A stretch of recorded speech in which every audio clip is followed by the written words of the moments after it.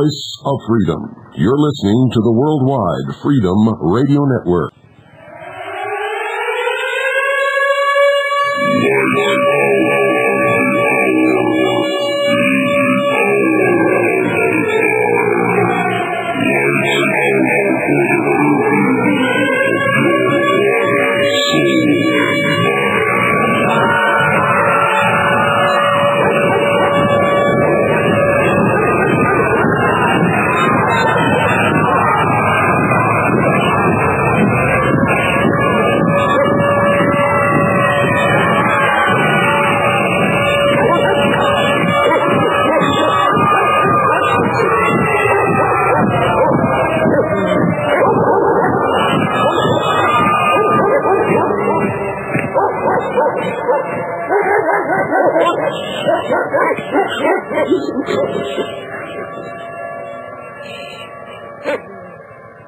I'm William Cooper, and you're listening to the Hour of the Time.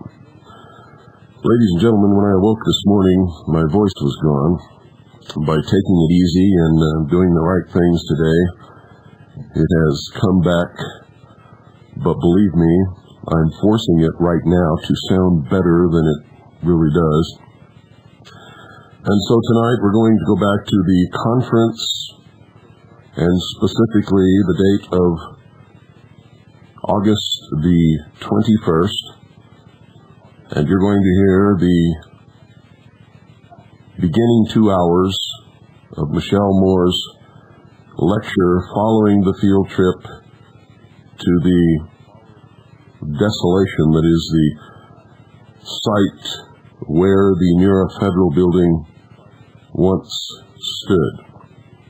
We are back in the conference room now, and if I were you, I would pay very close attention to the next 2 hours. And if I feel like it, we may go another 2 hours on satellite. Cross your fingers, because I may not feel like it. Don't go away, folks. You'll want to hear every single word of this. And remember to call Swiss America Trading and thank them for sponsoring this broadcast and for backing the Worldwide Freedom Radio Network.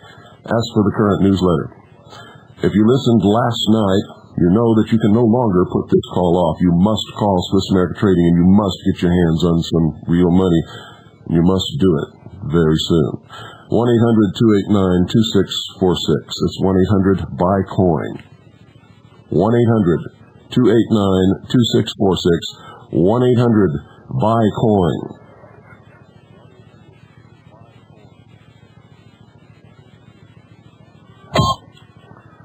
Wow.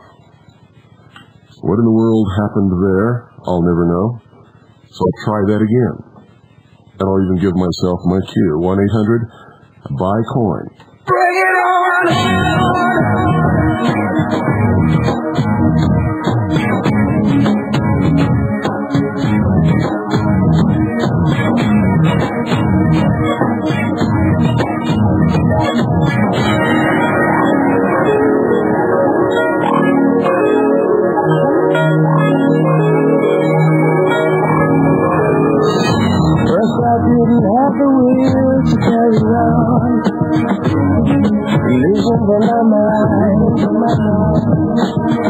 Like a picture of the field, you can't go on. Like you can live behind. Life goes on down. Take the truth that will keep you free when I'm gone. Carry on now. Like you never turn the season around. Bring it on. Bring it on.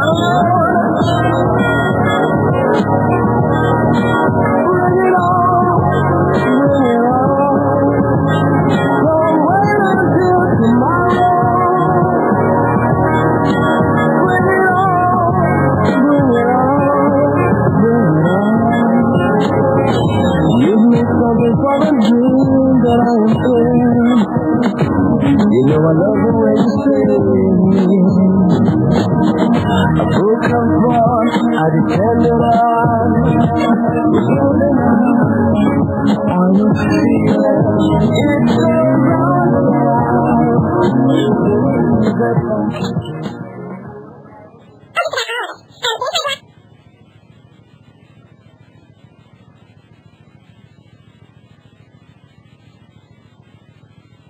and the federal building, and federal courthouse sit is known as Block 39. And it was originally owned by the Masons. And they also, the Journal Record building was the Masonic Temple, and the India Shrine shared it for a while, big auditorium there. And then in the 1930s, they lost their downtown holdings because of the Great Depression. Then they bought them back just in time for the building to blow up and to collect the big money grant from the government. So that was all Masonic property, the land. As far as we can tell, there's a real interesting story on trying to find the land deeds there. We know for sure that the Feds never got it. The Feds never owned the land underneath the federal building. That's a definite given. But instead of saying that gave state jurisdiction to the whole case, they said, oh, well, it's concurrent jurisdiction. Feds and state both can prosecute to the fullest extent of the law. So it's a real mess. They're not even going to address that question. And the real estate records are scarce as hen's teeth. You could get them last November. You can't lay hands on them now. Who's paying taxes on this parking lot? I don't know. Thank you. Pardon me? I think that's who owns it. The Masons? The property tax. Whoever's paying the property tax. Well, we'll be able to look that up. Any other questions? Okay. All right. Well, I had one presentation planned up until about midnight last night. But I've been talking to a lot of you here and realized that I needed to kind of change my approach because I've got a lot of people who were here last year and some people who weren't here last year but wanted to be here last year, and now they want to know what I said last year. So we got to kind of find a balance. There are several things that you will immediately notice when you see the bomb site if you were down there. First of all was the tremendous compassion of the people, how they feel about the event, and how they identify with it. You know, all the different states and countries. You go along and you see the stuff from Australia and Kentucky and Tennessee and all these different places. People come from all over to go and be sad. And it's difficult to determine what they're really sad about, but it's an oppressive place. It's a very spiritually dark and heavy place for me to be there. And I know that when we were out there and I was trying to answer questions, I had this really strange moment when I heard the sound of my own voice coming back. I don't even know who I was talking to, and I just thought, boy, you really sound bitchy. But it's just that I can't be there anymore. Okay? I can't be there anymore. So it's difficult. And then the other thing you notice when you're down there, when you look at the fence decor, is a tremendous amount of propaganda surrounding the event. All the stuff about, wouldn't it be wonderful if there was no violence in the world? And everything for the sake of the children. We'll give up our liberty so the children can have peace tomorrow. All the Masonic stuff we saw. I guess I talked to a lot of you. We went and looked at a lot of the stuff on the fence. See, the evidence has been removed. The building's gone. And one of the most obvious things is that the Moore building is gone, but the Journal Record building, the Water Resources Board, the Athenian restaurant still stand. And if you went over to the fence and looked close up, you know that if you crossed over the fence and got in there, you'd be instantly hurt. Something would cave in on you. I don't know what's holding those things up. They're just in crumbles and wrinkles. There's a wrinkle still. And yet, for some reason, they had to get rid of the Moore building real fast. But those things are still standing, unrepaired. The reason that they gave for bringing down the Moore building so fast was safety. Please. Yes, did you have a question? Oh, looked like you were raising your hand. If anybody, that's kind of a rough part of downtown, especially after dark. And there are guys and gangs and homeless people and drunks and prostitutes and stuff that walk the streets of downtown in that area. And if anybody got over the fence into one of those areas, they would undoubtedly be killed. But those buildings didn't need to be bulldozed for safety's sake.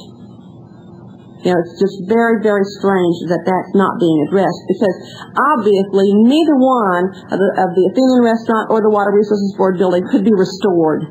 Okay, they couldn't take what's there and make it back into anything habitable. That's obvious.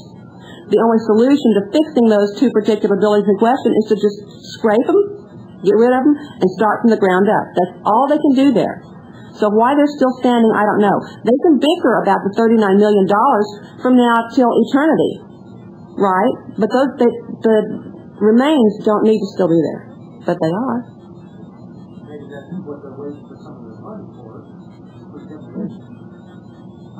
Maybe. It's a big point of contention.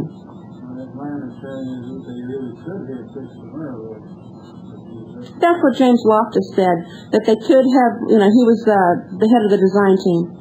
He did say at one time in the paper very early on that he thought the destroyed part of the Murrah building could have been taken away and what was left standing could have been built upon. Yes, Jean?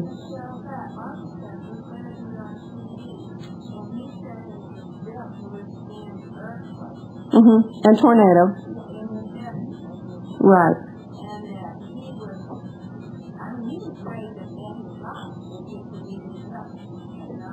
And isn't it interesting that 4 weeks later he changed his opinion? Yeah. He was quite certain that it could be restored. But that was also a real emotional thing, too, because folks didn't want it restored. And the people who lived and were going to have to go back to work there didn't want to go back to anything that reminded them visually of where they had been and what had occurred. So there was a lot of psychology playing in on this thing. The propaganda about the right-wing extremism, it has really, really gotten out of hand, and I'm not sure what we're going to do to counteract it. But this particular book is called Criminal Justice and Right-Wing Extremism in America. It's published by John J. Nutter, Ph.D., by the Conflict Analysis Group. This is a handbook that was given to law enforcement trainees at a special seminar that was held earlier this year dealing with counterterrorism measures. And it goes through here and defines the profile of the terrorists. We all fit it, okay? And in listing right-wing extremist dates and anniversaries, we have, of course, 1995, April 19th, right-wing extremists blow up Alfred P. Murrah Federal Building in Oklahoma City, Oklahoma, killing 169 people in the worst terrorist incident on U.S. soil. This is now fact. This is what they're teaching the police force.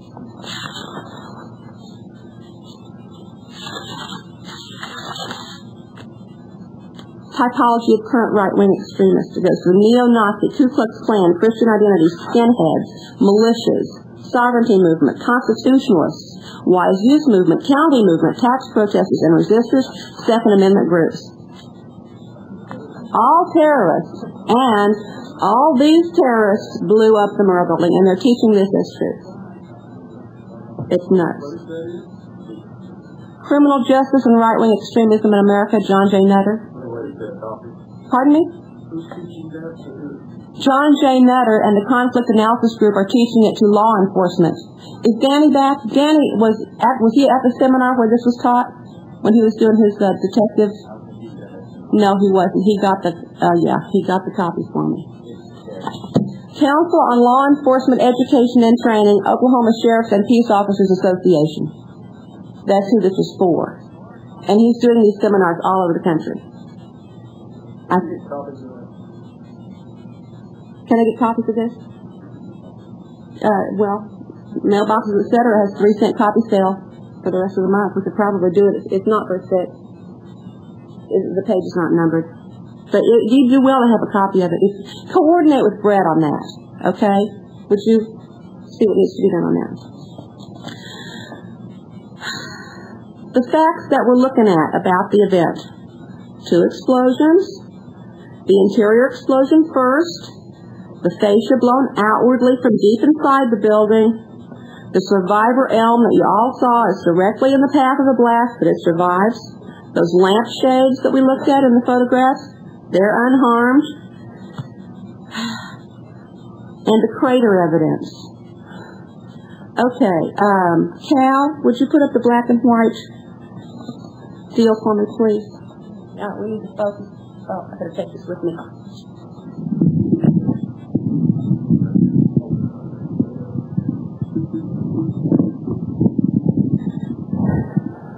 It's upside down. No. Whoa. Okay. No, it's still not right. Well, put the crater down at the bottom. Flip it this way. No. Turn it up. Yeah. Now turn it around. Yes. All right. This is a transparency made from an Associated Press laser photo, aerial photo. And this was taken on the day of the bombing before they covered everything up. This, right here, is the crater. So you can see it in relation to the building, but you're looking at it at an odd angle. Because it looks, when you're looking at it, like it's way down here on the east side of the big cutout part.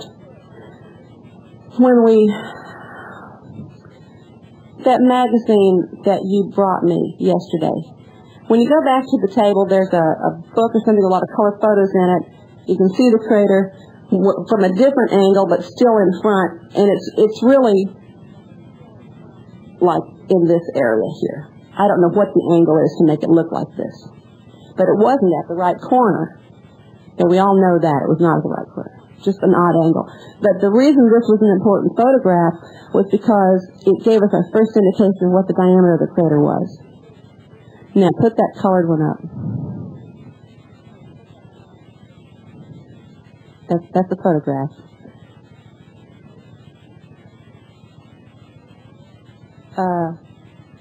Let's see.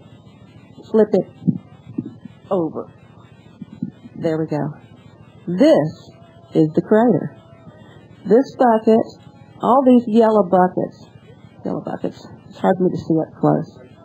Yeah, right. All of it, well, there's over here too, on this, there's more yellow buckets. They're 14 inches tall, okay? This is hardly a 30-foot crater. It's also not 8 or 12 feet deep. This was the first, honest-to-God, crater photograph close up inside the perimeter we'd ever been able to get. And it was taken by one of the guys that works for Midwest Elevator Company that went in and did the elevator work and told us that none of the elevators free fell at all. So the BATF guy who was supposed to have fallen in the elevator 5 stories was lying. None of the elevators fell. But he took this photograph, and I know Bill has measured, and I have measured 100 different times bucket width across it.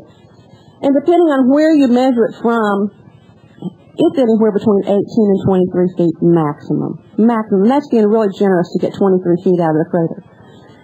Now think about your 22-foot cargo truck blowing up. The cargo truck would barely fit in the crater. Just barely. And if it's going to do a gigantic blast, big enough to take down the whole front of the building and pancake 9 stories, surely it would have made a much bigger crater than that. But that's the crater. And when you saw all of the plywood, you know, the photographs of the plywood that said the crater's underneath the plywood, the crater's not underneath the plywood. The crater's to the left of the plywood, and you can see it. And the crater just kind of got filled in as they went along. It wasn't so deep that they couldn't get across it. Nobody was in danger of falling in and, you know, headlong 20 feet down or 12 feet down and getting really hurt. As they moved the rubble out, it just kind of filled. So it was real interesting. They'd had the plywood over the crater all those weeks. The weekend before the building was imploded, Stephen Jones for the defense team takes his independent investigators inside the perimeter to do their 1-hour trip that they were allowed to look inside. And the crater that was supposed to be underneath the plywood was miraculously filled. But there never was a crater underneath the plywood. So all of the talk about, you know, Stephen Jones saying, well, if they filled it in after I filed my motion, I'd be very disturbed. I'd be a little upset about that. That was never the point. They had the public in their mind had the crater in the wrong place all along, and I'm not sure what the point of the deception was. If they have plywood over there, it's just to ease ingress and egress. Because it's really lumpy. You know, lots and lots of debris and broken glass and dangerous stuff to walk across. Just makes it easy to get in and out for the rescuers and cleanup. But they weren't covering up any big old crater that anybody was going to fall in and get hurt. Because that's the crater. Sir.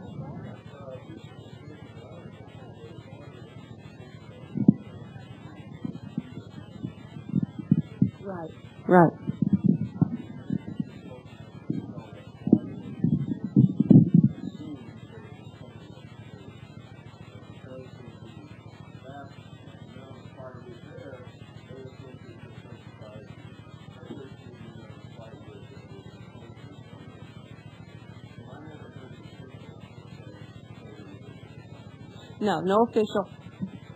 No official ever did say the crater was under the plywood. Well, now wait a minute. In the FEMA footage, Mike Shannon, a firefighter, was asked by the cameraman, and where is the crater? And what he said was, over there, and gestured toward the plywood. But he didn't say, it's under the plywood. So that's about as close as we got. Brett? Right. Right. So that's the crater story. Now, I'm not going to spend the whole day talking about the bombing. We got training to do, but these are some things that I wanted to touch on that we didn't get to deal with last year, and things that I think are important. You can take that one down now. I'm done with the crater. Let's talk about Gary Hunt and accomplice. We've now confirmed from 4 eyewitnesses the presence of Gary Hunt at the Grand Continental Hotel for the entire week prior to the bombing. And also seen in the company of someone resembling McVeigh and somebody resembling John Doe too. Which means we now have McVeigh in 2 different states at one time and 3 different cities at one time. We've got lots of McVeighs running around. But the Gary Hunt issue is particularly interesting to study because it kind of reveals who the bad guys are. Now, I don't know why they're trying to keep Gary Hunt out of it when we can prove that Gary Hunt was there, but they're still trying to do it, and they will be exposed. But what I'm going to show you now, I'll run it a couple of times, is just a few seconds of footage from the KFOR video, and you'll see Gary Hunt and his friends walk around the bushes, come right in front of the camera, kind of look at us, and then move off. And I'll run it back and let you see it a couple of times so you see who this guy is.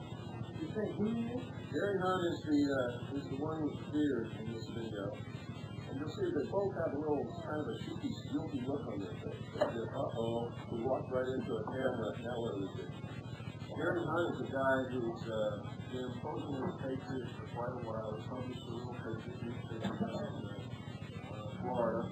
He was at, watch this carefully here. He was at Waco, and he caused us a lot of problems at Waco. And he tried to create an incident between Fez and Political Connecticut, I believe.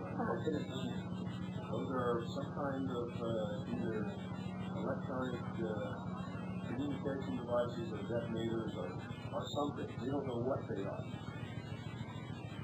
Like they have antennas on. What day is it? This is the day of the bombing. You can still see the smoke from the fires that was made at about 9:30. Look at their face. Oh, sure. Yeah. 25 minutes ago, about an altitude. Yeah.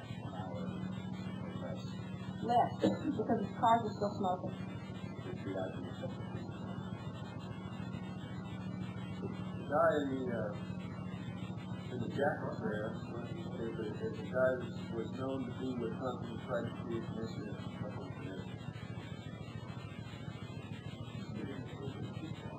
Gary Hunt is an ATF agent. We also have video footage of him after his Paul Barrow as a female of an ATF agent who killed the Lord Steve. We have a photograph of him standing with his ATF shirt on with 2 other agents also. Was that area restricted at that time? No, it's too early on. No crime scene tape up yet. Everybody's still being rescued as the triage is arriving. I mean, this is like 30 minutes after the bombing. Or less, I would say. I mean, you still got smoke hanging in the air, and they had the car fires out, mostly out by about 9:20. So it's close to 9:30. They don't look very upset, do they? Oh, no. Of course not. We come across most of the evidence that we have gathered from the actual on-scene video footage that has not had time to be censored or controlled by the major establishment media. All of the reports that you initially get in some kind of incident like this, or any kind of a major disaster or confrontation or law enforcement action, the initial reports are always usually the most factual and contain the most usable information. After that, when the news becomes controlled, all of the truth begins to disappear. And we reach a point where nothing is the truth from that point on. Yes. Watch the one on the left. Have you ever got a lip reader? No. Tune in and try to see what he's saying. No, I've You're never talking done to show. No, I've never done it. He says something. Watch. Right? Now look. And then you What's interesting to me is that the Discovery Channel did a special about survivalists of militias who brought the bombing in, and this footage was in it. And CNN did a review of terrorist incidents not too long ago. I guess it was after the Olympic bombing or in preparation for the Olympic bombing, and this footage was in it. They're throwing it in our face. They're not even trying to hide this. We know who this guy is, and it's showing up in mainstream propaganda media now. Where do we go with this? KFOR television. Okay. Yeah. Just on this is the unedited stuff, and then they edit it down to make reports out of it. But of course, this little chunk never made it into an official report until, a year after. And I don't know if CNN knows what they put in their deal or the Discovery Channel, but they're sure in there. You know who the other guy is? No. I just told you who it is. What was the compliment? He said, tried to stir up something in Connecticut. And those accomplices, Gary Hunt, who's been with them elsewhere, trying to stir up incidents. Yeah, the reason Gary Hunt is important is because of John Cash's reaction to Gary Hunt's being revealed as being on the scene. Last October, would you close that back door, somebody, please, all the way? Yeah, it doesn't need to be locked because the kids need to get in, but it does need to be closed, please.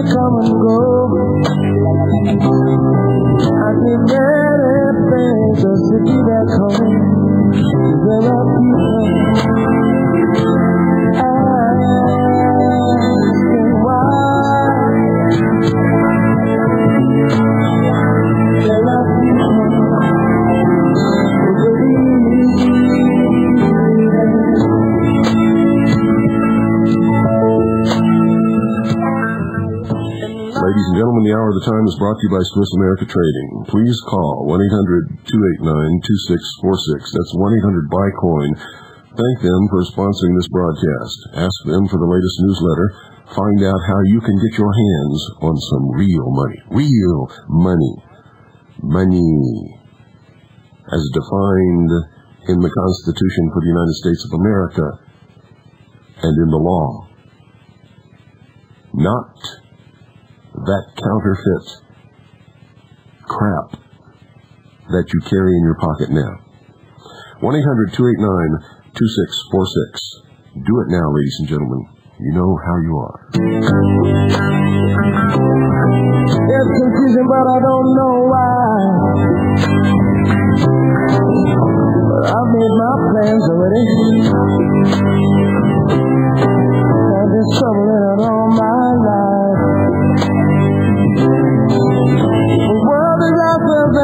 go. I give all my friends to be back home. Then I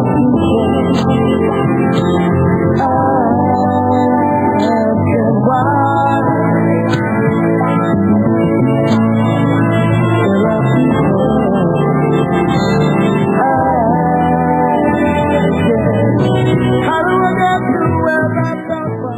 Last October, Gary Hunt came into Oklahoma City for a secret press conference that was held in the home of Glenn Wilburn.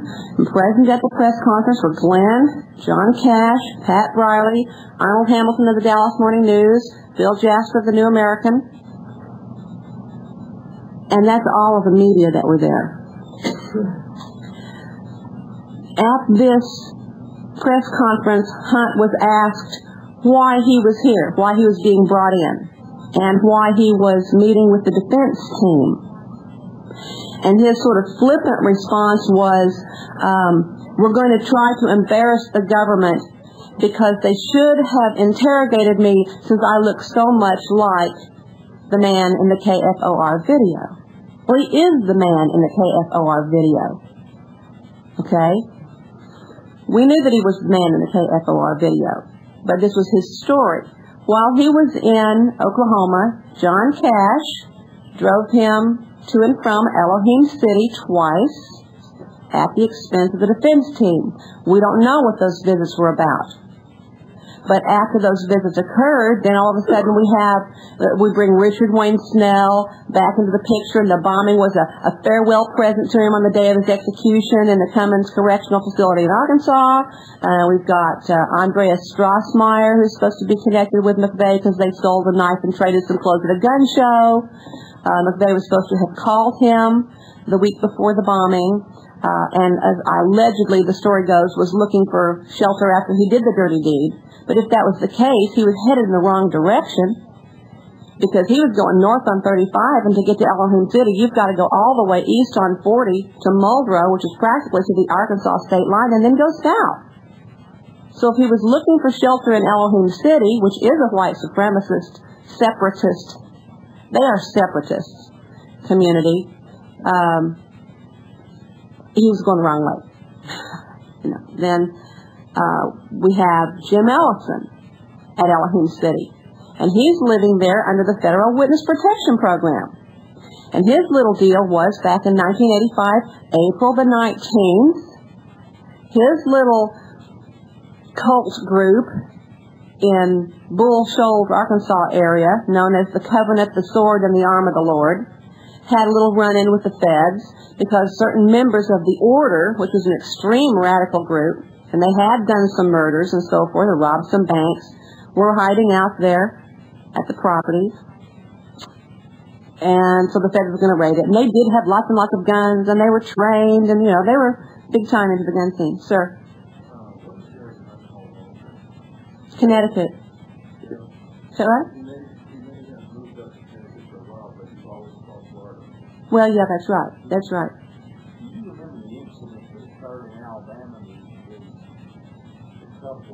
Supposed patriots that flew into Opelika, Alabama, a husband and wife, and they had a confrontation with a cop there, and they had some literature or whatever, and I think, they shot the cop and killed him, and the cops searched their motel room and came up with not racist stuff, which they put out, but apparently they came up with just the general Constitution and just the general patriot and right-wing stuff. Gary Hunt came to Opelika, Alabama, and stayed there for about 2 or 3 weeks while these people were there because he was online and he was posting stuff and he was down there. And he kept trying to go and visit these people, and I don't know what the deal was. I think they were out of Florida and he had come up out of Florida. I don't know, but he was there and 2 or 3 weeks. If I'd thought about it before this morning, I would have brought it with me, but Hunt also faxed over the Patriot Fax Network a fax on April the 19th saying what a good thing it was that the building had been blown up. He thought that was great. Well, anyway, he was in Oklahoma City for this press conference, a secret press conference in October. On November the 6th, which was a Monday, I called Wilburn because I didn't know he'd been here. I didn't know Hunt had been here, and I called Glenn Wilburn, and I told him that we had positively ID'd Gary Hunt. And out of the clear blue, he says, "Oh no, it's not him. We have found 2 workers on the maintenance staff of the Journal Record Building who are just the spitting image for Gary Hunt and his accomplice." I said, "Well, great. What are their names? Let me interview them." Got a phone number. "Well, I'll have to get back to you on that." Never got back to me on that. That was the beginning of a big problem with Gary Hunt, and it was the real revelation of the true character of John Cash. Now, does everybody in here know who John Cash is? Okay. John Cash is allegedly a freelance writer who blew into town between the 15th and 30th of June, 95, with the excuse that he was going to do research to write a book about the bombing. He supposedly came out of the town of Idabel, which is in the far southeastern corner of Oklahoma. He supposedly had published some news stories in the McAllister paper and the Idabel paper and so forth and so on. And he hitched his wagon right away to Representative Charles Key and Glenn Wilburn because they were the most visible and vocal at that time in asking the questions. And Cash showed up right about the time that Edie Smith was, she'd made that big speech on the day of the implosion, "Where were all the BATF agents?" And the BATF had been out to visit her in her home, and they'd been to see Glenn in his home, and gave him all these excuses about where everybody was. "No, yeah, we had some guys that were hurt in the building, and it's okay, and we're not really trying to keep things from you," and blah, blah, blah, blah, blah. Here comes Cash.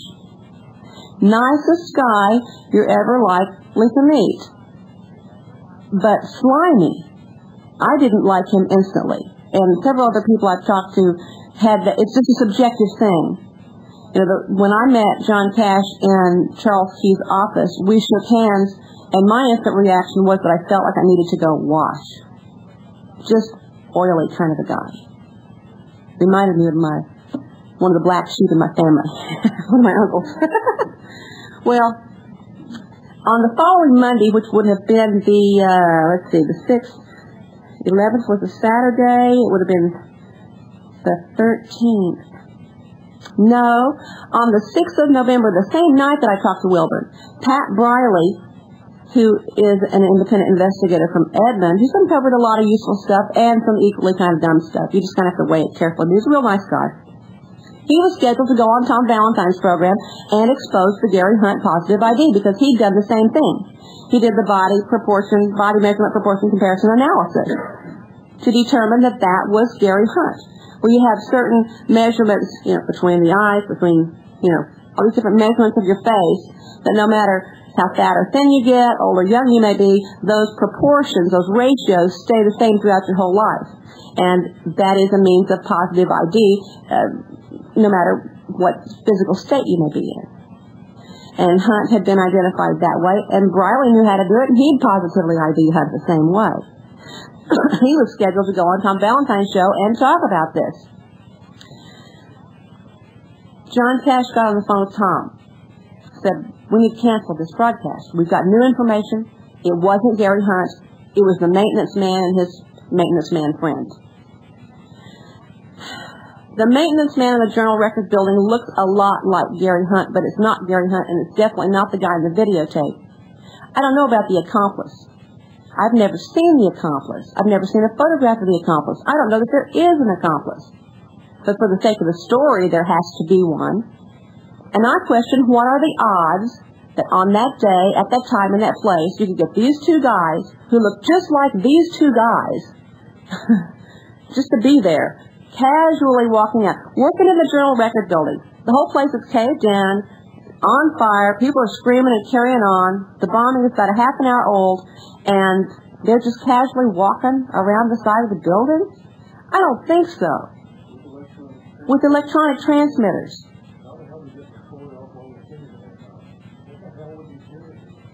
You got me. But every excuse Gary Hunt has given as to why he was not here has fallen through. He told Linda Thompson that he was up in Michigan. So Linda Thompson called all of her Michigan connections and said, "No, I wasn't here." It became such a controversy that Tom Valentine invited Gary Hunt on his program because Gary Hunt said that John Stadmiller from Florida had spoken to him on the phone in Florida, and I don't remember where Hunt said he was calling from, but Stadmiller was supposed to produce his phone records, and this would prove that Hunt was not in Oklahoma. Stadmiller got on the phone and said, "You never called me. There's nothing in my phone records." And Hunt's going, "Don't you remember we talked about this and this and this and this and this and da-da-da?" Stadmiller says, "No, you did not call me. There's nothing in my phone records." And it went back and forth and back and forth. We'll probably put the transcript of it in one of the volumes of the book because I've got it on tape. Amazing. But every alibi that Hunt's ever been able to come up with, no one will support him in it. And we know he was here. But for whatever reason, the feds don't want us to know he's here. John Cash doesn't want us to know he's here. Glenn Wilburn doesn't want us to know he's here. And everybody who tries to prove that he's here gets in big, bad trouble.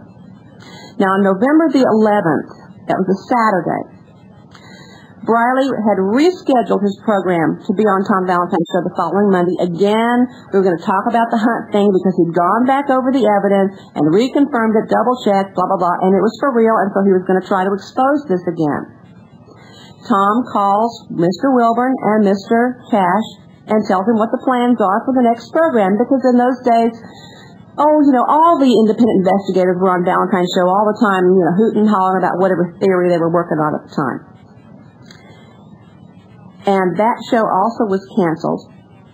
And that night, that Saturday night, Briley calls me 3 times. I've never had a phone conversation with Pat Briley that lasted shorter than an hour. And most of them were incredible marathons. Incredible marathons. We talked first from 8 until 10. Then we talked from about 10:30 until 11:30. And then he calls me from a payphone because he'd gotten some threatening phone calls from John Cash, threatening his life if he didn't drop the John Cash information. And so I told him to go back home, to play me the messages on his phone box into my phone box so I could have them on tape, and to call the cops and have them come out there and tell them the whole Hunt story and everything, and to leave the phone line open so I could take the interview with the police. And this he did. Are there any children in the room at all right now? Everybody's gone? Okay, I want you to hear the 3 phone calls. Oh, how young? The language is extremely bad. 8:30. Wait, Greg. It's coming. Okay. Wait. Are we sure? Okay. It's pretty profane, so I apologize in advance, but I didn't say it. This is 2 phone calls from John Cash, 5 minutes apart, and the last phone call is Glenn Wilburn. Dad, hey there, it's me again. Thursday, 8:33 p.m. It's coming. Okay. Well, Briley, why don't you quit hiding behind your wife and kids and get on the fucking phone? Come on, Pat. Come on. Get on the fucking phone. If I have to ride to Edmond tonight, I'll do it if you don't get on the fucking phone. If you don't call me in 10 fucking minutes, I'm heading your way. You've got 10 minutes to call me, you cocksucker. Get on the phone. Come on. Come on, fat fucker. Get on the fucking phone. If you don't get on the phone in 10 minutes, I'm heading your way. You got it? You got 10 minutes to call me.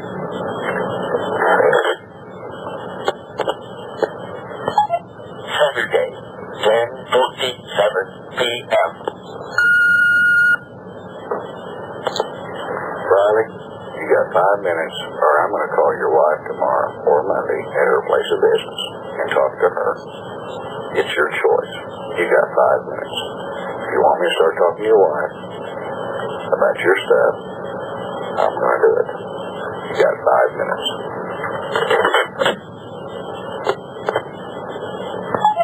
Saturday, 10:52 p.m. Yeah, Pat, John just left the house. You the one that's got a problem now, buddy. That's it. You stop the tape. This is the true side of John Cash. He doesn't want anything out about Gary Hunt.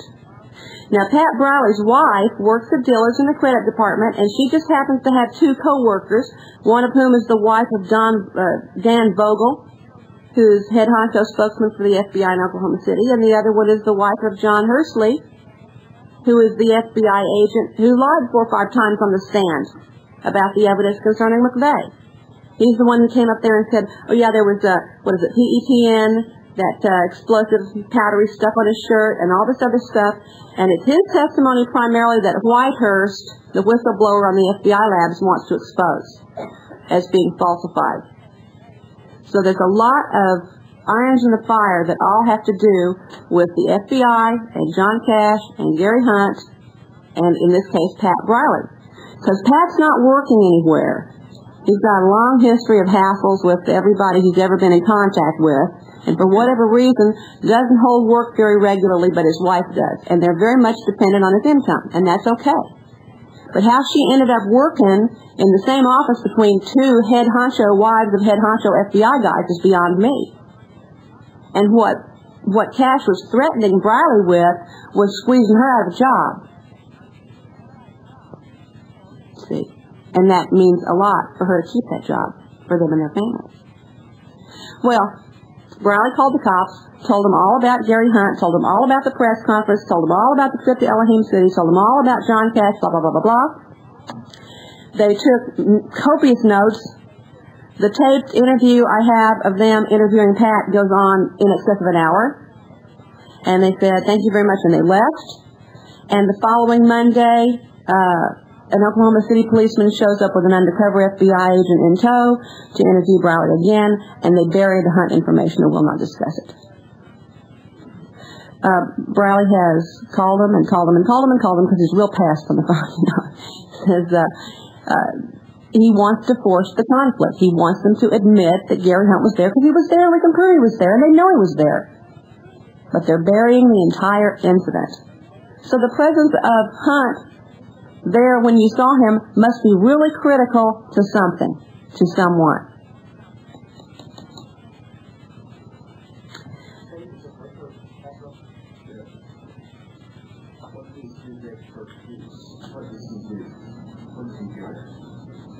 Hunt? Yes. Making trouble. Hunt is an undercover agent and a provocateur under the employ of Bureau of Alcohol, Tobacco, and Firearms. Does he have a military background? We don't know. Probably not even real money. Yeah. Last December, from the 17th through the 21st, I did extensive, lengthy, hours and hours and hours and hours and hours interviews with James Nichols, his dad Robert, and Bob Popovich, their close friend, pal, mentor, neighbor. It was at that series of meetings that we all sat down in Chuck Allen's dining room table and put all the John Cash pieces on the table. And I had information that he'd been in banking. He has no visible means of support. He came upon his money in a great hurry. He got out of banking just in time to participate in the property liquidations when the RTC came in to do the savings and loan, fix all that stuff up. Collected a bunch of properties for pennies on the dollar, turned around and sold them, made amends. John Cash had told Nichols when he went up to Michigan to see him, he says, well, I just wanted to tell you so you don't find out later and hold it against me, I'm a member of the CFR. He said, I quit paying my dues in 1991, so I've dropped out. But just in case you found out about that later, I didn't want you to think that I'd withheld the information from you. You don't quit paying dues to the CFR and drop out. It's not like the Boy Scouts, swimming lessons where you get tired of it, you just stop going. This guy was groomed to be part of that organization, was invited to be part of that organization, and whether he paid or not is really immaterial. If they didn't remove him, he's in. So we've got that little piece of the puzzle. Now, wasn't the savings and loan thing a CIA operation? Instigated and carried out by the Central Intelligence Agencies and literally moved the savings and loans of America and transferred that money to covert operations. That's John Cash. And now that Tom Valentine's off the air, you hear him more and more frequently speaking on Chuck Harder's program. He was on about, my sense of time has been really weird for the past month, I guess about 3 weeks ago. And his story keeps changing. There's just lots and lots of changes in what Cash thinks is going on. But there's one main theme throughout. First, he wanted to tell us we had the Middle Eastern connection, and he was all gung-ho on the KFOR John Doe No. 2 story, where it was supposed to be this Middle Eastern guy named Ali Hussein Husseini. Well, that guy's story pretty much checked out. Now there's lawsuits flying for defamation of character and all that stuff.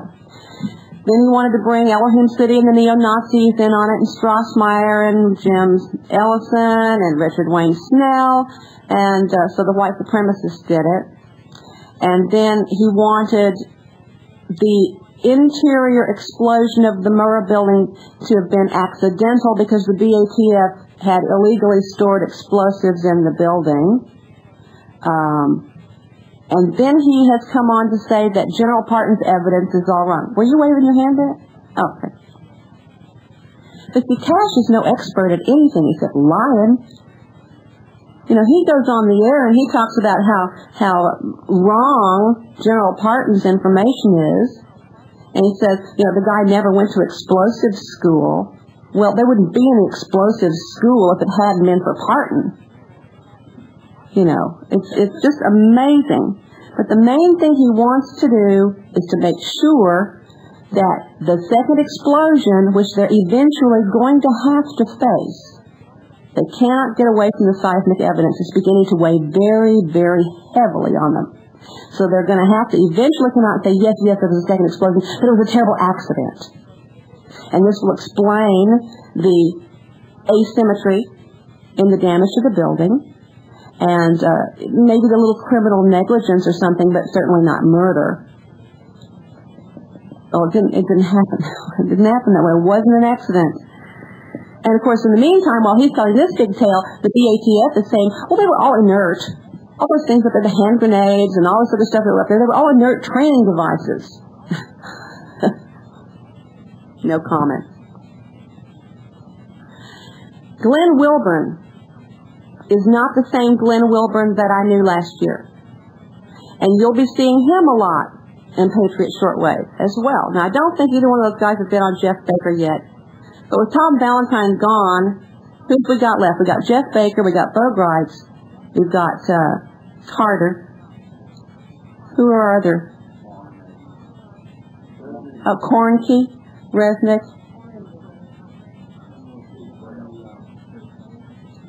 That's another story.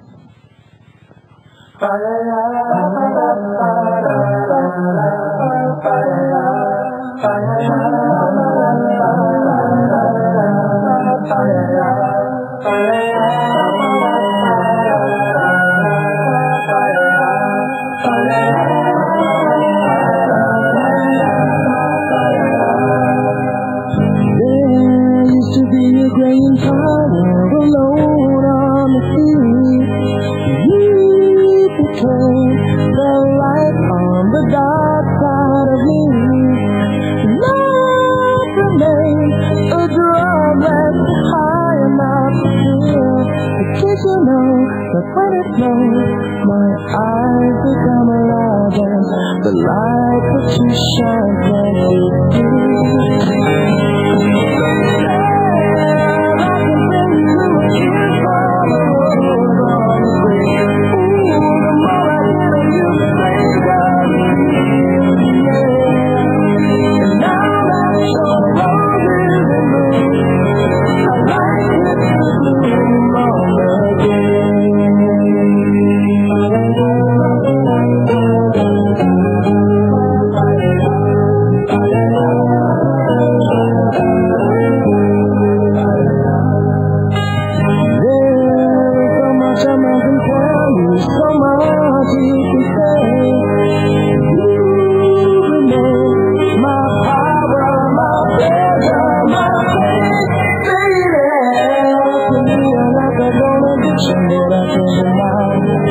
Won't you tell me that happy day? Just to recap a little bit, ladies and gentlemen, on what you heard for the last hour, just in case you may have missed it.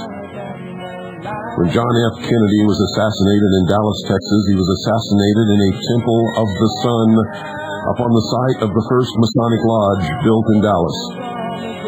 When the Branch Davidians were murdered in Waco, Texas, it turns out that Waco is the home of the Grand Lodge of the state of Texas, the Grand Lodge of the Southern Jurisdiction of the Scottish Rite of Freemasonry. It now turns out that all of the land upon which the Mira Federal Building sits and the surrounding property is owned, yep, you guessed it, ladies and gentlemen, by the Southern Jurisdiction of the Scottish Rite of Freemasonry. It turns out the governor of Oklahoma, Governor Keating, is also a very highly degreed Freemason and holds the Order of the Holy Sepulchre, which was conferred upon him by the Pope.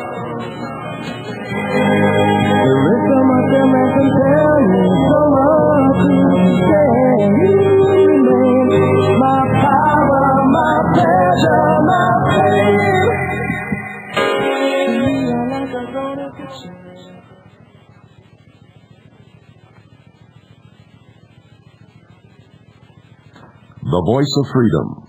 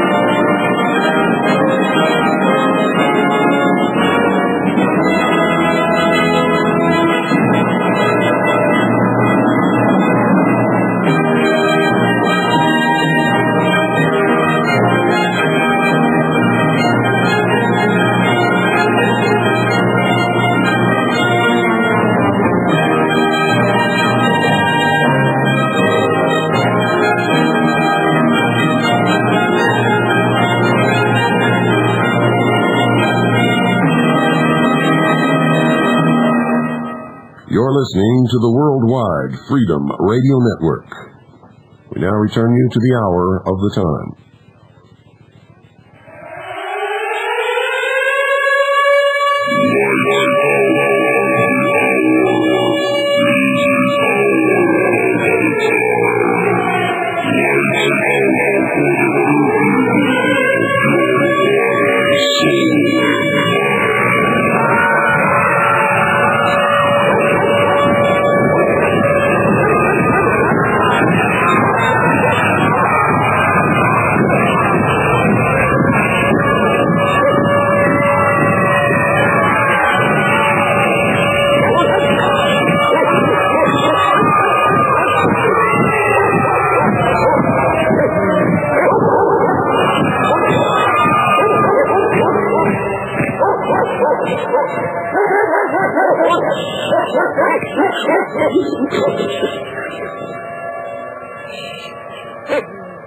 Welcome back to the hour of the time, ladies and gentlemen.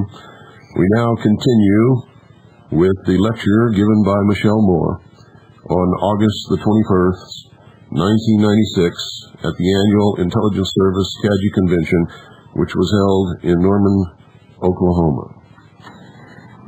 Yeah. I don't know if he's ever been on Hilder's program. I don't think he has been. Yeah. Well, you're going to be seeing these guys. When I met Glenn Wilburn, before they imploded the building, I met him because I wanted to interview Edie about what the feds had told her about where the BATF agents were. And on May the 11th, Bill had world premiered the Parton Report on shortwave for the first time anywhere ever. And I had that information, and I was willing to trade that information for their information from the feds. So we stood in his front yard talking for over an hour, and he was a real nice man, and he was very vulnerable emotionally. It was just, real soon. The building hadn't come down yet. It was still there. They hadn't imploded it yet, and we were going to try to use the Parton report and file amicus briefs and all kinds of things like this to stop the implosion of the building, the premature destruction of the crime scene. And so he was very, very interested in that information. He hadn't met John Cash yet. We became fairly friendly, and for a time, there was this nice little circle of investigators doing work. It was Wilburn and Charles Key and me and Pat Briley and the Thorstenbergs and somebody else, I forget now, fell away pretty early on. And everybody shared every little piece of information with everybody else. And we all interviewed.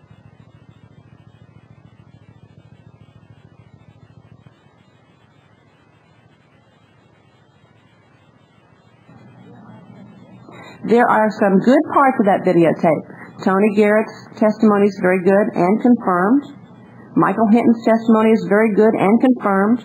Pat Briley's testimony is good and confirmed, and everything that came out of John Cash's mouth is a big lie, and we've proven it, and it's all in volume 1 of my book. But he talked on that videotape more than any other person. Now, with Wilburn, his personality has completely changed, and his relationship with John Cash has changed him and his entire life. John Cash used to drive in from Idabel to do a few little interviews with some witnesses, survivors, rescuers, or something like that, and stay in a motel, have dinner with the Wilburns and tell him what he'd learned, and then go back home. Gradually, over a period of time, his encroachment, he just swallowed the man up. Cash just swallowed up the family. He now lives in Wilburn's home, almost exclusively. And when you talk to Mr. Wilburn and you talk to Mr. Cash separately, apart from one another, when you can get them apart from one another, about the same subject, they will respond with the same phrases, the same words, the same inflection, exactly. I mean, it's like turning on the robot and turning off the robot. Exactly the same words. It's astounding. So at this point, I can't trust Cash, can't trust Wilburn, can't trust Key. Key thinks John Cash is the greatest investigator since Sherlock Holmes.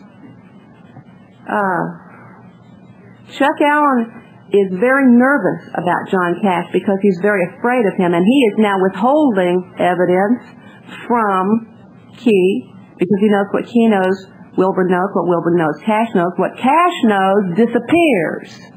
Witnesses change their stories. Stories disappear. People don't want to talk anymore. Stories change. Oh, I wasn't really there. People disappear. So, see, there's a follow-up video that Chuck Allen's making. I don't know what the name of it's going to be. But the information he's collecting for that, a lot of it he's sitting on privately. Now, I don't know how he's going to break it to the powers that be that control the purse strings on those video productions when he's got all his footage ready to put together in the editing room. But he's not going to tell what he's got until the last minute because he's concerned what Cash will do with it. Cash is a real dangerous man. And when we were planning the Oklahoma City What Happened video, David and I were invited to dinner out at the Thorstenbergs, and it was a planning meeting. It was the first meeting. They decided they were going to do it. They'd gotten some money together. Chuck was going to direct and produce and kind of work out a format, and Mrs. Thorstenberg was going to write the scripted parts and kind of put the screenplay together, and her husband, who fancies himself another, Stravinsky, was going to do the score and blah, blah, blah. And David and I came away from the dinner and called Charles Key the next day and said, well, thank you very much for including us, but we wish to decline from the project. And the reason that we chose to decline from the project was because at that time, which was August, let's see, May, June, July, August, 4 months after the... Bring it on!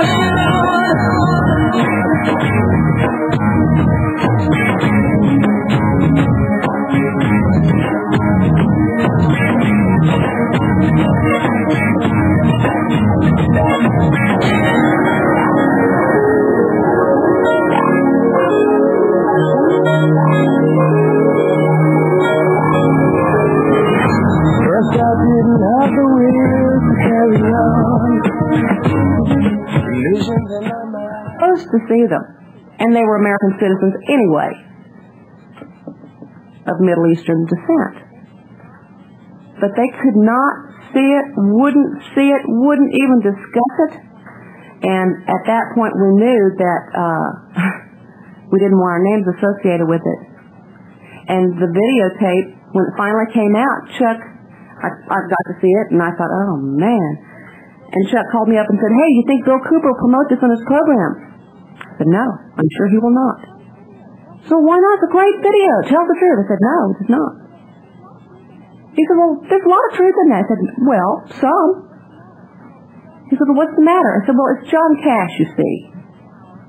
And over the next hour, I went through everything that John Cash had said on the videotape with Chuck and told him what the truth was and gave him all the evidence and the proof, just like we do in the book.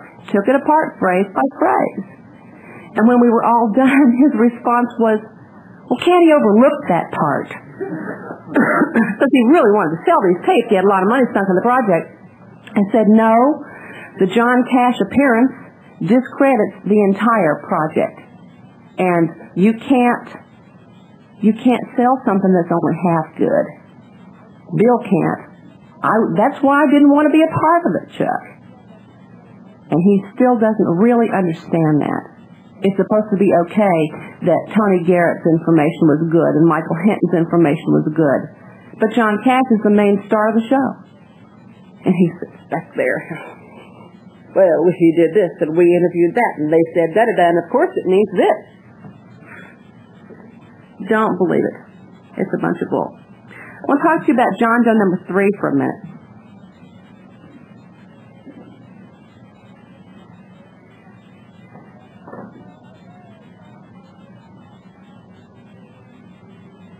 I'm not sure what this is.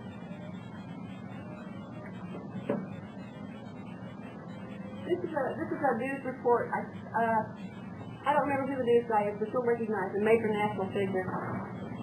Let's see, I'll need to take the mic over there.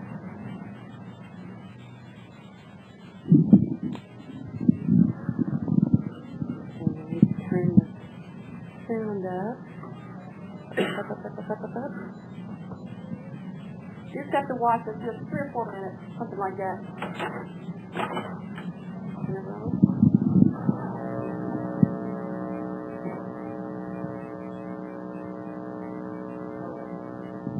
We did that last night too.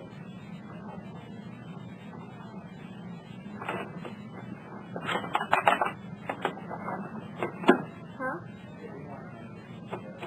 Okay.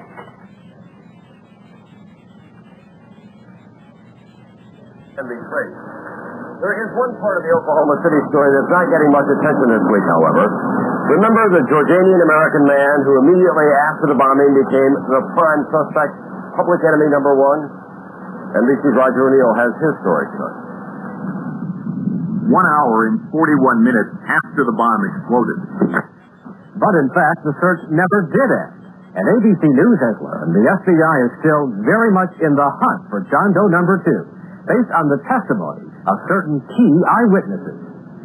In our investigation, we retraced the steps of FBI agents, starting at the Ryder Truck Outlet in Junction City, Kansas, where 2 employees, including Tom Kissinger, continue to insist to federal agents that a second man was with Timothy McVeigh. There was somebody with him, yes. Looks like the sketch. Yeah. Kissinger's account is backed up by a former housekeeper at the Greenland Motel, Hilda Foster, who says she saw McVeigh there and a man similar to the sketch of John Doe number 2 getting into a Ryder truck. He was walking direct to me, you know. When I was walking like this, he's coming and then he just goes toward the truck. And beyond John Doe number 2, there was also a John Doe number 3, at least according to Jeff Davis, who delivered Chinese food to McVeigh's motel room on the night of April 15th last year. It wasn't McVeigh I delivered to, and it wasn't John Doe number 2 I delivered to. So ABC News hired leading sketch artist Gene Boylan, who drew both John Doe number 2 as well as the Unabomber for the FBI. And we asked her to do something the FBI did not. Come up with a sketch of the man Jeff Davis says he saw in McVeigh's motel room. He's as real in the sketch as he was the day I delivered to him. And it's not McVeigh. It's not John Doe number 2. It's an entirely different person that's out there somewhere. The testimony of these witnesses about other men who haven't been identified or even caught complicates but does not derail the case against McVeigh and Nichols. But federal authorities do admit that 1 year later, there is still a lot that is not known about who or how many were responsible for what happened here. Brian Ross, ABC News, Oklahoma City.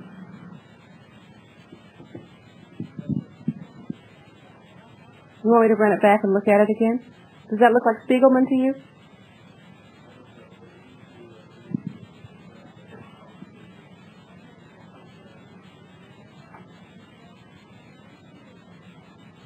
As well as the Unabomber for the FBI. And we asked her to do something the FBI did not. Come up with a sketch of the man Jeff Davis says he saw in McVeigh's motel room.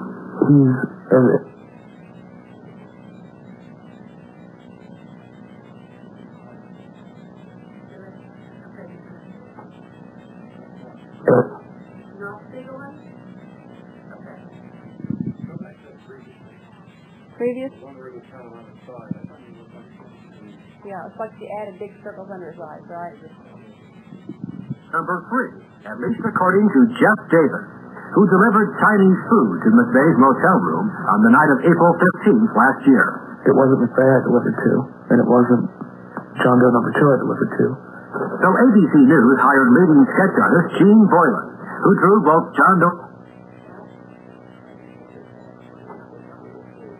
for the FBI. And we asked her to do something the FBI did not. Come up with a...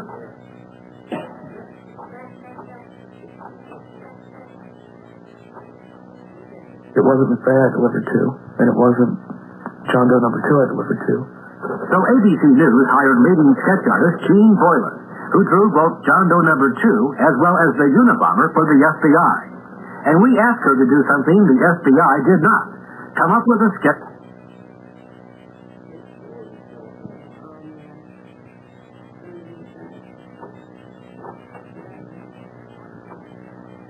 News hired leading sketch artist Gene Boylan, who drew both John Doe number 2 as well as the Unabomber for the FBI. And we asked her to do something the FBI did not. Come up...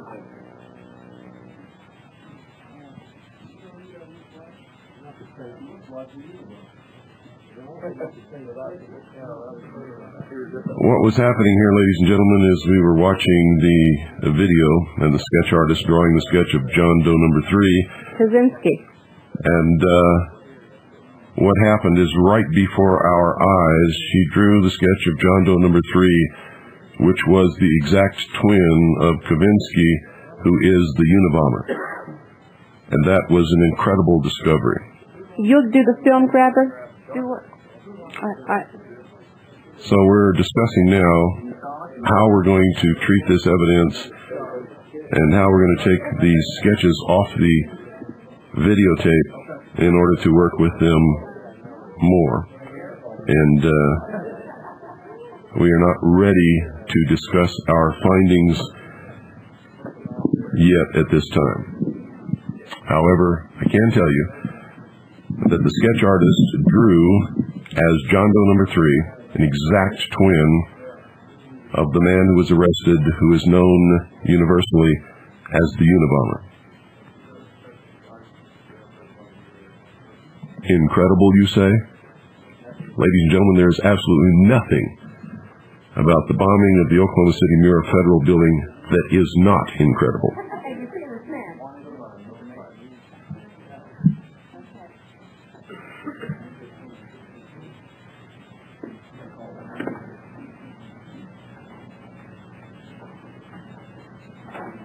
Anybody have any idea where Tom Valentine stays while he's there? No money. The truth is he couldn't get funding for his broadcasting. He's going back to Illinois.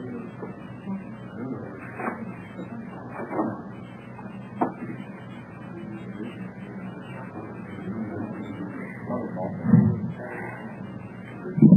Before I leave the John Cash subject, the latest, this shouldn't bounce on that. The latest lie he's been caught in is there was a gathering, a sort of a reunion of rescuers and firefighters down at the Myriad, and John Cash showed up wearing a camera, and he told Oklahoma City police officer Browning that he was a cameraman with NBC and that he had lived with James and Terry and Tim before the bombing. Well, that's news to James Nichols that John Cash ever lived with them before the bombing. I don't know why he told that story. I don't know why he told Officer Browning that he was with NBC. I mean, the guy is known all over town. He's extremely well connected. For someone who's doing such dangerous work in uncovering the feds, he has an awful lot of federal friends who are helping him, cooperating with him. He's in goody-goody with Lester March, who's a big shot with the BATF in Dallas. He's real good with the FBI in Oklahoma City. And the story goes that there was this terrible sting operation that went awry, and the FBI is tired of cleaning up the BATF's messes, and they want to let the BATF twist in the wind. And so John Cash goes on Chuck Harder's show a couple of weeks ago and says, well, I've been promised they're going to give me the true story here just any time.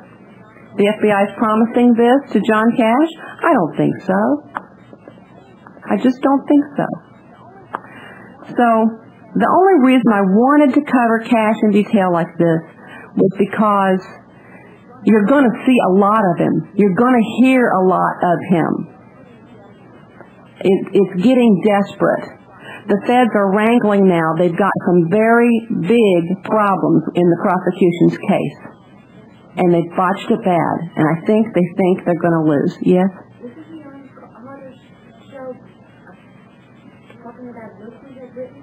He hasn't written any books. He is on Harder's show. He promotes Oklahoma City, what happened, all the time. Not a book, huh? But he does promote the video extensively. By the way, there is some truth to the supposed sting operation. Yeah. They were there that morning. They expected the explosion to happen at 6 o'clock in the morning. They were there, the bomb squad, BATF, the FBI, police, fire department, everybody. They're all there, and nothing happened. They waited around a couple hours, they all went home, the building blew up. Yeah, the bomb squad left between, when did Nancy see them there? Norma went to work at 7:30. They were there at 8 o'clock. They were there at 8:30. They left, and the building blew up 32 minutes after they left.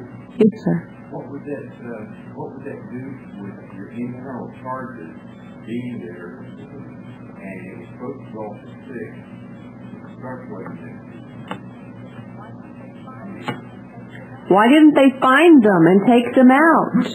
Let me ask you a question this way. All this speculation and second guessing is useless. Every time we have this conference, a lot of time is taken up with that sort of stuff. We operate with facts. We do not speculate. We don't want to hear speculation. We do not start with a theory and try to prove our theory right. We have to cover facts and then critical what really happens. We don't know this stuff at all. It is useless. It is pointless. It will lead you down the wrong way.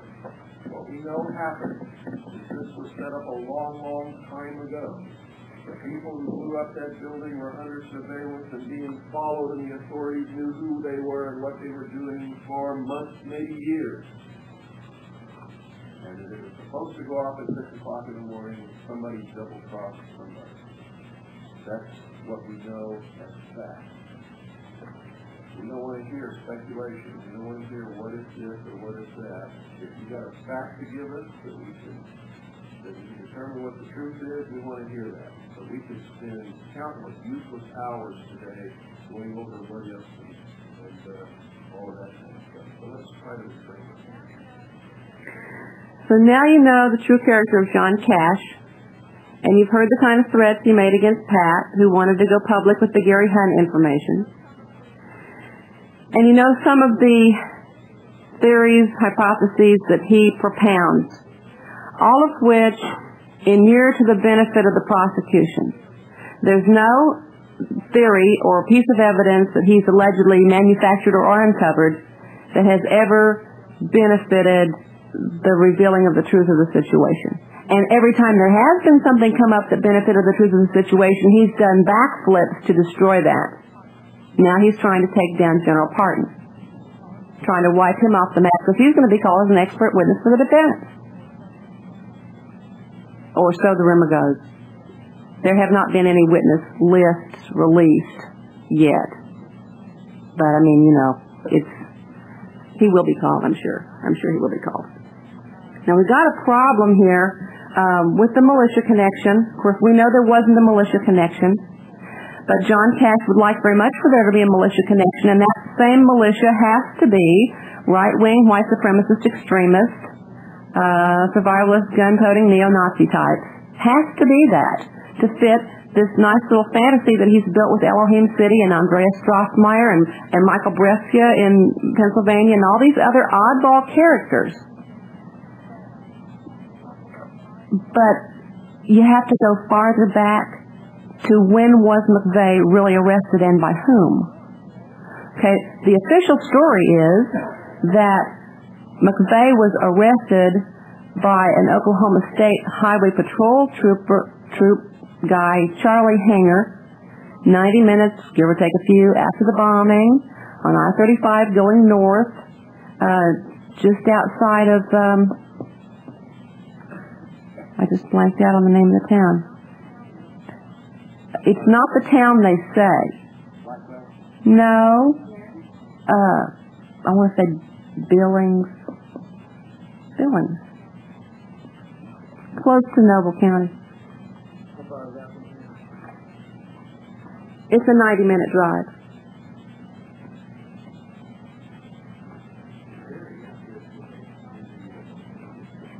I'm sorry? Perry. Yeah, but it's not Perry.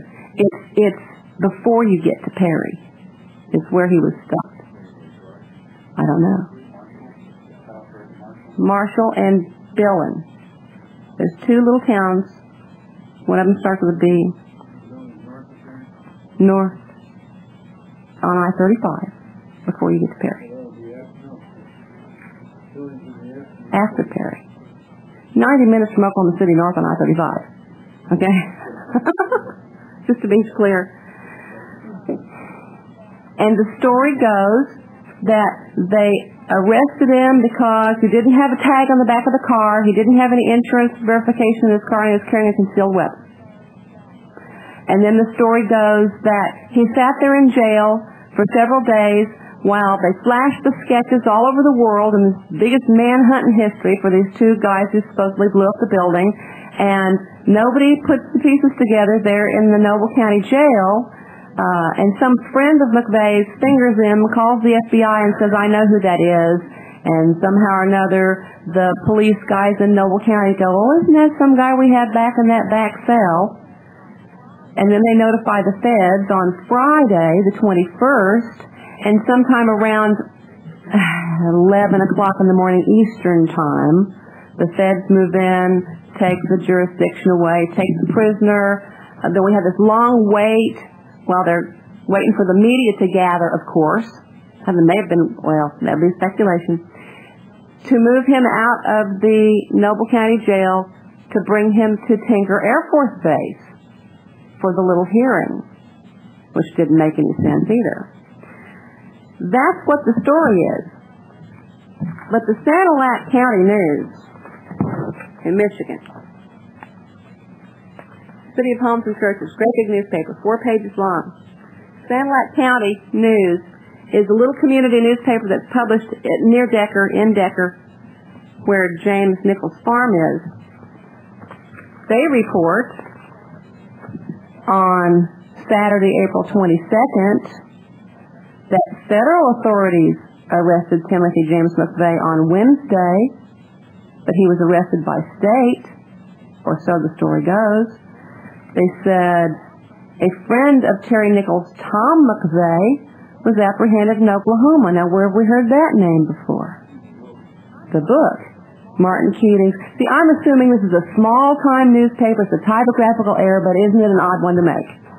Because in so many paragraphs before, we've got Timothy James McVeigh, right as rain, perfect. But over here, a friend of Terry Nichols, Tom McVeigh, who's one of the characters in Final Jihad, written by the brother of the governor of the state of Oklahoma. Now, all of a sudden, our suspect is Tom McVeigh, was apprehended in Oklahoma. Then it says something very interesting. The Sanilac County drama began unfolding Thursday around 11 p.m. when the FBI contacted the Sheriff's Department. Federal officers began arriving in Sanilac County by 5 a.m. Friday. They set up a command post in the county conference room at Austin Street, Sandusky. According to Sheriff Virgil Strickler, Terry Nichols had joined a local militia group but was kicked out because his views were too radical.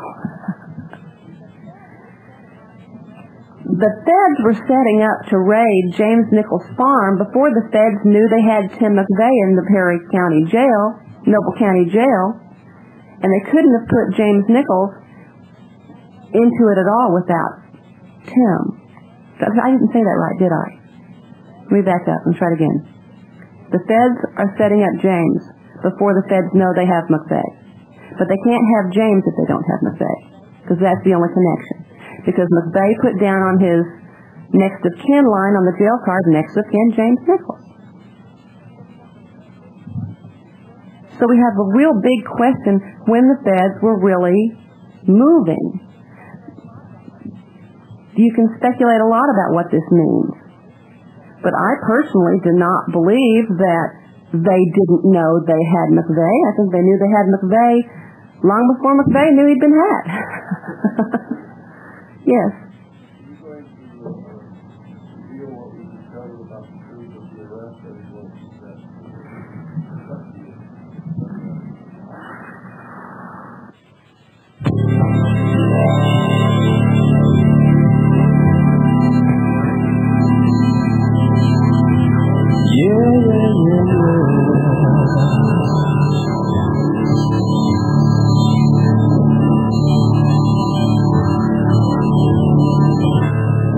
Fell on my feet this morning. Two angels heard me cry. This is your fate hereafter.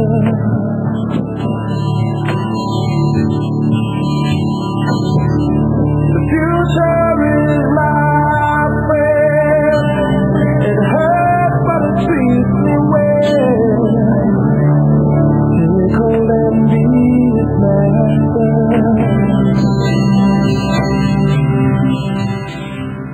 The Hour of the Time is brought to you by Swiss America Trading. Ladies and gentlemen, if you want to protect everything that you've accumulated from the work of the sweat of your brow, you need to have some real money, because when this house of cards, this phony, counterfeit, deception, hoax, whatever you want to call it, when it all comes tumbling down around your ears, only those who have real money will survive that trial. 1-800-289-2646. That's 1-800-BUY-COIN. Thank them for sponsoring the Hour of the Time. Tell them that you're a steady listener and you'll get red carpet treatment. I guarantee it. 1-800-289-2646. 1-800-BUY-COIN.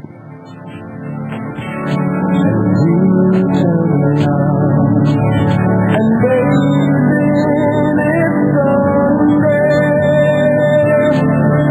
I'm alive, oh,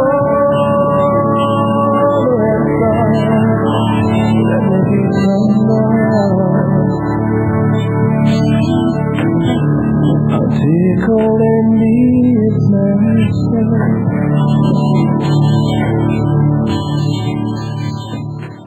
The helicopters? Well, that's real interesting. We can sure talk about that.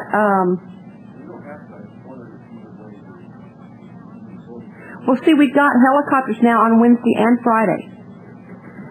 So I'm not sure exactly what's going on. We've got eyewitnesses who saw McVeigh stop by the side of I-35 at the time of the arrest. and hangar going over to the car and all these people standing around, and a military helicopter dropping down out of the sky, landing, guys in military gear getting out, and then something happened. McVeigh taken away in the chopper. From the place where the arrest occurred to the Noble County Jail is only a 15-minute drive. You don't need to chopper anybody in or out for no license plate, no insurance verification, and a concealed weapon. Then when the news was breaking on Friday, shortly before noon, see, it all happened in perfect sequence. First we get the breaking story about Noble County guys find out that they've got the prime suspects in the bombing in their own jail. They didn't even know it. So now we bring in the feds. At the same time that's happening, we've got the raid beginning in Decker, Michigan. That Noble County news breaks. About 30 minutes later, the Michigan Decker raid news breaks. And it all begins to tie in. When that McVeigh news was breaking, people were calling in KTOK and reporting a military-style helicopter parked on the shoulder of the road by the old yellow beat-up marquee with no tag. And a bunch of feds with the FBI and DATF jackets on waltzing around. They said it didn't look tense. They couldn't see anybody being arrested because allegedly the arrest took place 2 days before, which nobody knew at that time. But we got helicopters there of military origin and feds standing by the highway doing something to that car or doing something to one of possibly 3 different McVeighs on Wednesday, the day of the alleged arrest, and on Friday, the day they decided to tell us about the alleged arrest. And I don't know what it means.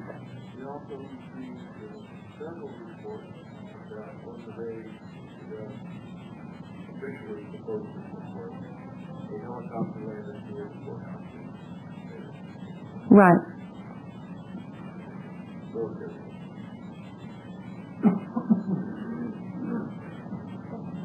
Facts that we have is totally contradict what they told us. We're not sure what it all means, except that the difference is what we already know, to say that these guys under surveillance have been following them for months, possibly years. Well, since McVeigh was down there in Waco selling those "Is Your Church BATF approved" bumper stickers, James Nichols thinks that's when they started surveilling him back up to Michigan. He made him a nice target.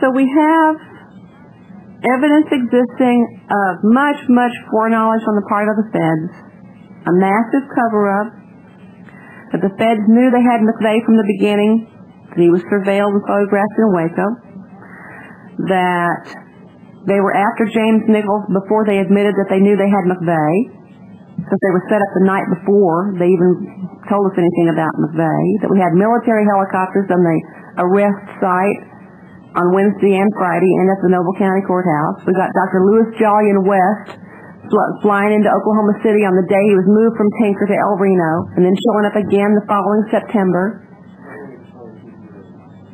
Master mind control, psychiatric experiment, brain fry guy.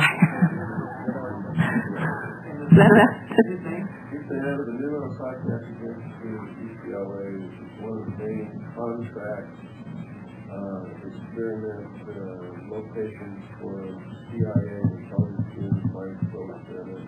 At one time, he set up a mind control experiment at an abandoned missile silo in California where they experimented with children, behavioral experiments, and he has been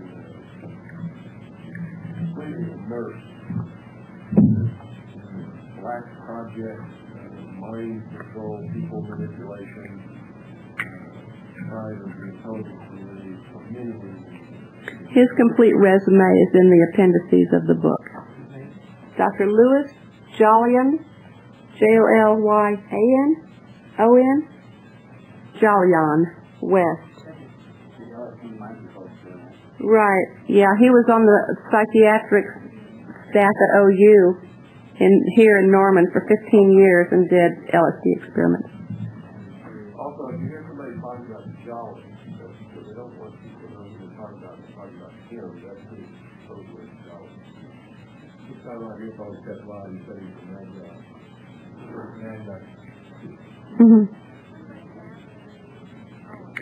Somebody asked me, I needed to tell you too, the remanufacture of the seismic evidence is going to come up again. You're going to hear about this. Dr. Raymond Brown over at Geologic Survey he has now been convinced that the feds have released to him the real original Omniplex record. I mean, here we go. We've already done this scene once. Now we're going to do it again. And the excuse is that the Omniplex record that we've all seen, that's been published everywhere, the Veritas published first, that we got before the Fed seized the original, well, the copy machine wasn't very good. And so where the blank lines are, the copy machine just didn't copy that ink very well. I mean, I'm telling you, this is the story. Bad copy machine. It's total bullshit. So you're going to see and hear new tales that the feds have released the actual real Omniplex seismic records, and you're going to see all the lines drawn in, and it's going to look like something else entirely. It's phony, it's fake. It's been manufactured, but they have convinced Dr. Brown that it's the real thing. And they have convinced his associates that it's the real thing. What we're seeing is the same thing that happened after the kids in Texas.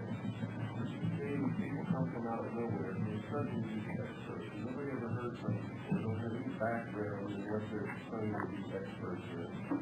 And they will begin by putting forth hypotheses, speculation, and this is the answer, this one's going to change the whole story completely.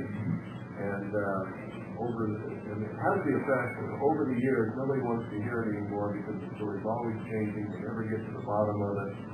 And it keeps people just spinning around chasing the tail. So we get tired of it, and then they just turn it off. I don't even care anymore who Chuck Kennedy is what most people will tell you now today. Because of the constant barrage of bullshit. And because they read a book that says, this is what did it, they believe that's what did it, they try to get Congress people to act on it, and 6 months later another book comes out that says, no, that wasn't it, disproves all of that, and then put forth a whole new hypothesis backed up with things that they say are facts, but when you investigate it, you find out they're not facts at all. It just drives the people wild. So what it does is it allows the culprits, the people who really did it, to get clean away because it turns off the people's interest in finding out the process. And that's exactly what is happening right now, finding out. Okay, I want to play you one more little chunk of tape. Are you ready with the John Dale tape? I'll tell you when. Let me set it up. John Dale, for many, many years ago, was a talk show host on KTOK radio, and he just owned Oklahoma City, greatly beloved by all. He's now has a talk show on KFYI in Phoenix. And there was a great brouhaha about comments he made on his radio program a couple of weeks ago. And because his remarks were so offensive and got people so upset, they had to bring him in, I guess by phone. No, he came in person to the studio to do a program with Carol Arnold on KTOK radio where he discussed and defended his remarks. Now I'm going to let you hear a little chunk of a tape. The piece of tape you're going to hear is from the alleged offensive show from Phoenix, and he's talking to a caller who called his programs there. Okay, can you roll that? What is it? Oh, skip it. I'll come back to it. Go to John Dale. Sorry about that, Brett. Hey, I'm a little bit confused. I heard you say earlier in the program, right at the beginning, talking about Oklahoma City and mentioning that there weren't any innocent victims in Oklahoma City. No, I didn't say that. There's a gentleman called in on a car phone that asked if I consider those to be innocent victims. But I never said that children were not innocent victims.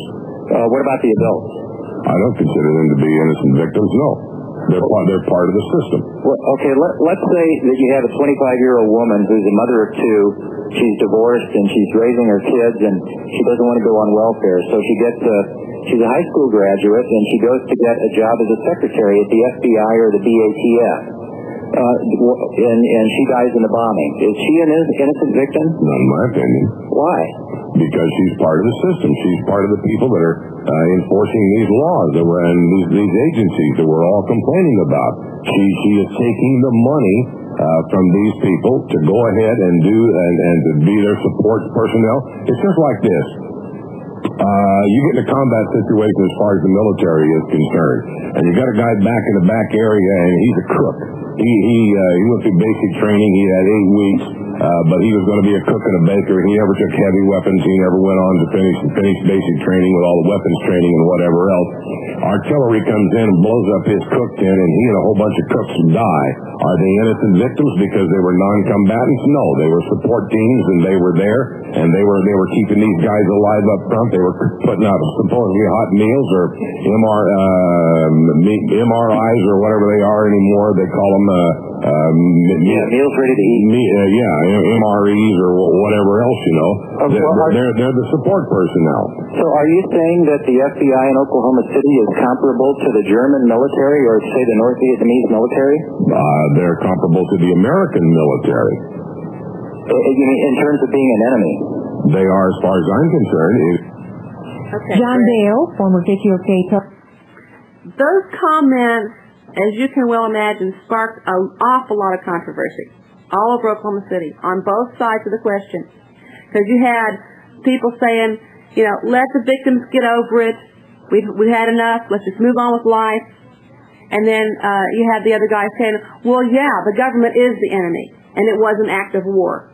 I couldn't play it. The whole show was an hour long. I can't play it all to you. But the context was that the adult victims of the bombing were war casualties.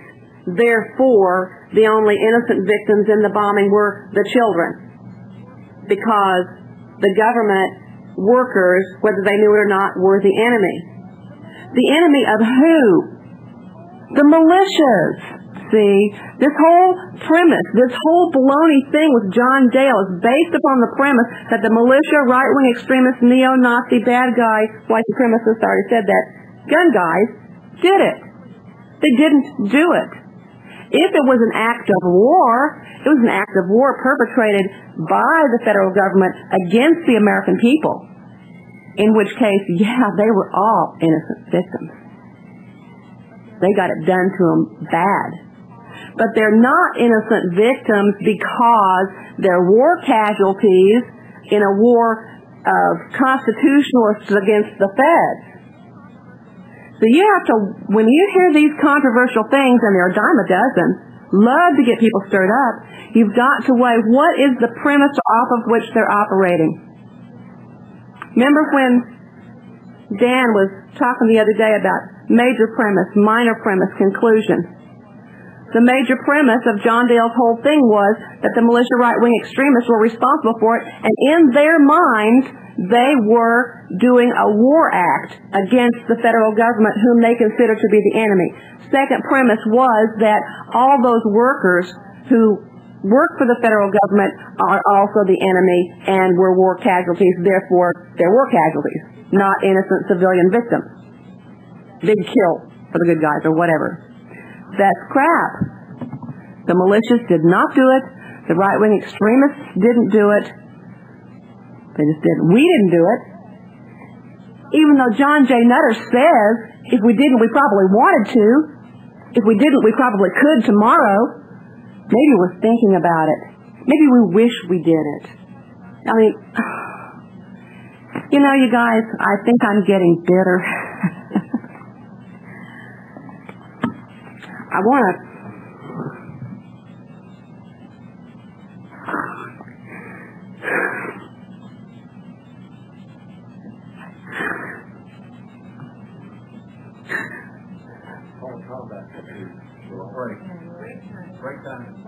We're not coming back to this. We're going to watch the little video thing, and we're going to straight to lunch. That is the right one. Don't be so hard on yourself.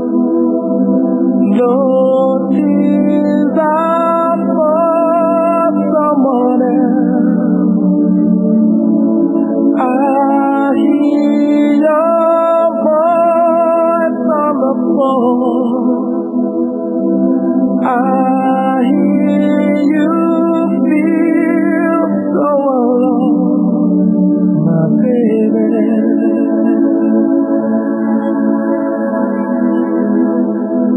Oh, my baby.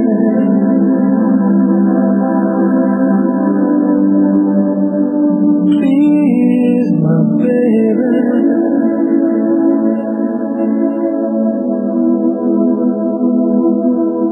My baby.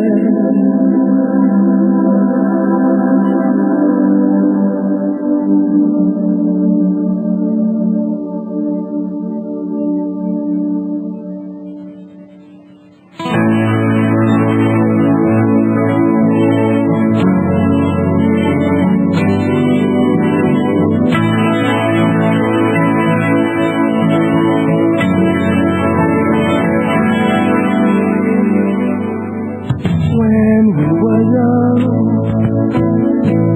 and truth was paramount, Propaganda. This is Garth Brooks and his new hit bomb single called The Change. And the whole premise of the song is they can do all this hatred stuff, but it won't change my heart. We didn't do any hatred stuff to anybody. It was done to us and to our country. And this is crap. But it's terrifically moving and emotionally very, very deep. And at the end, you watch, if you can see, the credits at the very end of the song, after the scene fades, it says, Horse of Troy Productions. Okay? Remember what I told you about Operation Trojan Horse? It's real. Several years back, in the award program, and he had received an award when he was singing, and he was on the podium holding a red rose. I had been with him last year. He's from here. Oh, yeah. The album that song comes off of, what it is on the cover? I haven't seen the album. Just a picture of his eye. Oh, God. Would you take the mic over there? Oh, thank you, Brett. I can do this. No, I can't do it. Come back.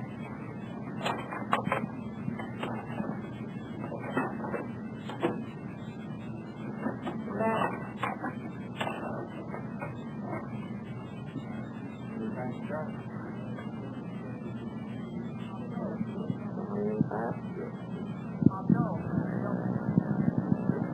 Although his only primary wins came last month in Delaware and in Arizona. Well, last time we were asking the question, what is the deal and where is Billy Sims? Actually, and for the people outside the community help.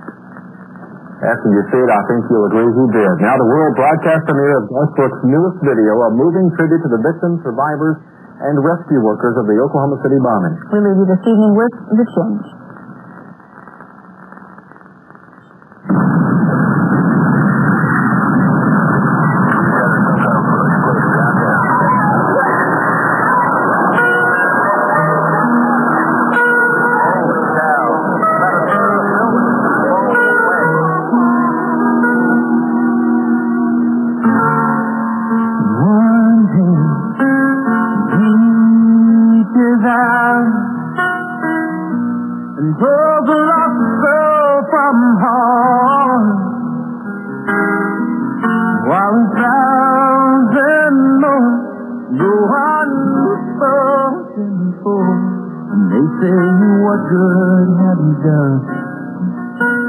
Saving justice.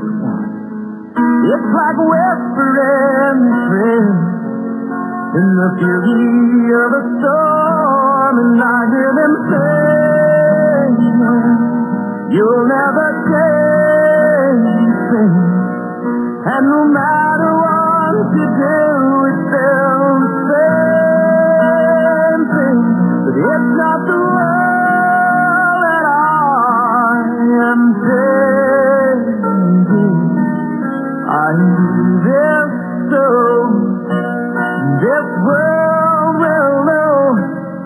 it will not change me.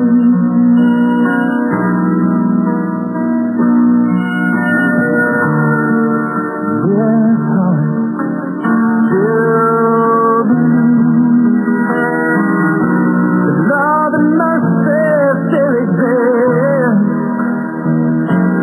while all the hatred lives, and so many say that love is on the point, madness such as it's like climbing the star for 5 years with the moisture from a kiss, and I live in fear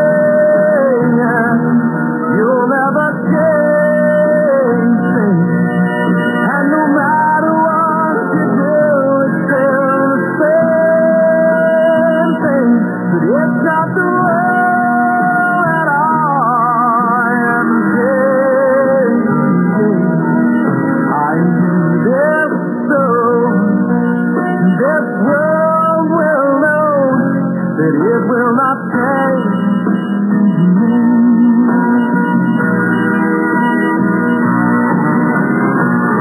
As long as one heart still holds on, then hope is never really done.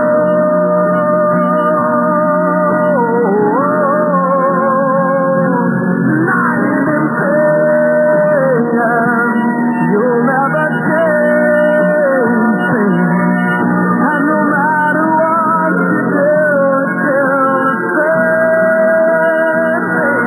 But it's not the world that I am changing. I do this so this world we know never changes me. What I do is so this world will know that it will not change me.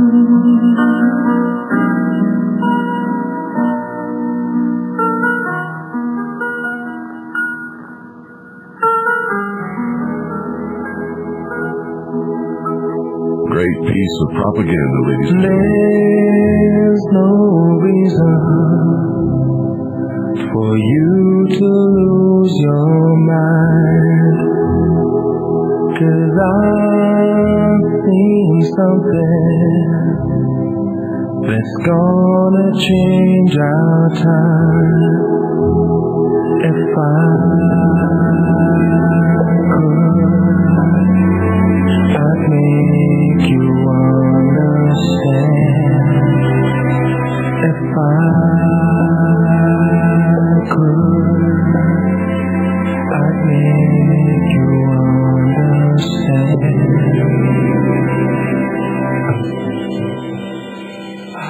There's no hurry, it's gonna come for sure.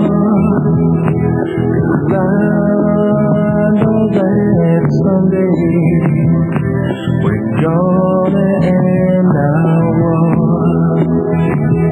If I could, I'd make you understand. If I could, I'd make you understand.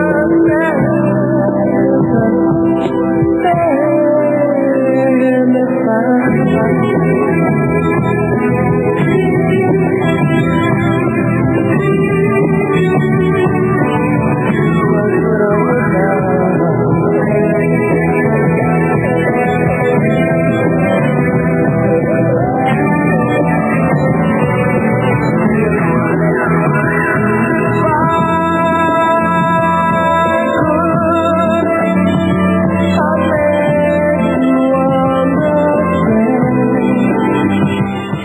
Good night, ladies and gentlemen, and God bless each and every single one of you.